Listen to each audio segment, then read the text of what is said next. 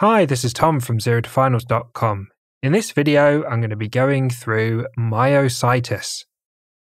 And you can find written notes on this topic at ZeroToFinals.com/myositis or in the rheumatology section of the second edition of the Zero to Finals Medicine book. And you can find flashcards and questions to train your knowledge and help you remember the information longer at members.zerotofinals.com. So let's jump straight in.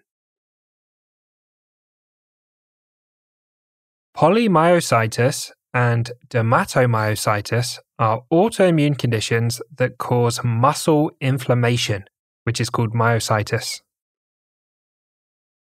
Both conditions present with proximal muscle weakness at the tops of the arms and the tops of the legs.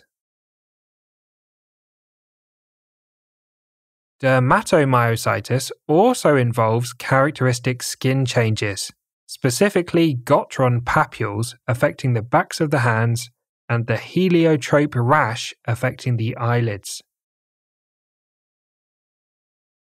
Polymyositis and dermatomyositis can be caused by an underlying cancer, which makes them paraneoplastic syndromes. A viral infection may be the trigger, for example, Coxsackie virus or HIV. Certain HLA genes are risk factors for the conditions. Let's talk about the presentation. The typical presenting symptom is a gradual onset, symmetrical, proximal muscle weakness, which causes difficulties in standing from a chair, climbing stairs, or lifting items overhead. There may be muscle pain or myalgia, but this is not always the case. Polymyositis occurs without any skin changes. Potential skin changes in dermatomyositis include Gottron lesions, which are scaly erythematous patches over the knuckles, elbows, and knees. The heliotrope rash, which is a purple rash on the face and eyelids. Periorbital edema, which is swelling around the eyes. And a photosensitive erythematous rash or red rash over the back, shoulders, and neck. Next, let's talk about creatine kinase. The critical test for myositis or muscle inflammation is a creatine kinase blood test. Creatine kinase is an enzyme found inside muscle cells. Inflammation inside muscle cells, or myositis, causes the release of creatine kinase. Creatine kinase is usually less than about 300 international units per litre. With myositis, the result can be in the multiples of thousands.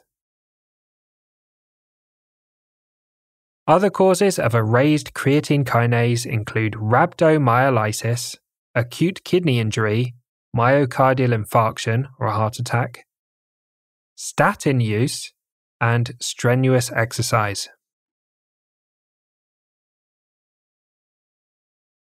Next, let's talk about making the diagnosis. A diagnosis will be made by a rheumatology specialist, and this is based on the clinical features: elevated creatine kinase blood test, autoantibodies, electromyography or EMG, magnetic resonance imaging or MRI scans, and a muscle biopsy. There are many myositis-specific antibodies with varying associations. The most common one to remember is anti-Jo1 antibodies associated with polymyositis. Finally, let's talk about management. A rheumatologist will guide management. New cases need to be assessed for possible underlying cancer. Patients may benefit from physiotherapy and occupational therapy to help with muscle strength and function. Corticosteroids, for example prednisolone, are the first-line treatment for both polymyositis and dermatomyositis. Other medical options where the response to steroids is inadequate include immunosuppressants, for example methotrexate or azathioprine, IV immunoglobulins, and biologic therapy, for example infliximab or etanercept.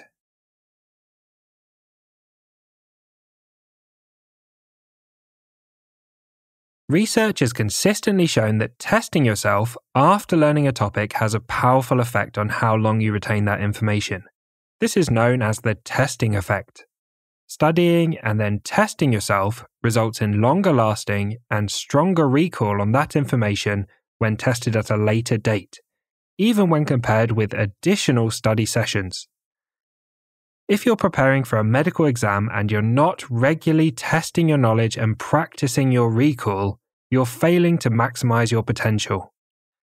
The Zero to Finals members site contains flashcards, short answer questions, multiple choice questions, and extended matching questions that are purpose-built to supplement the Zero to Finals content, helping you build your internal database of knowledge and take advantage of the powerful testing effect.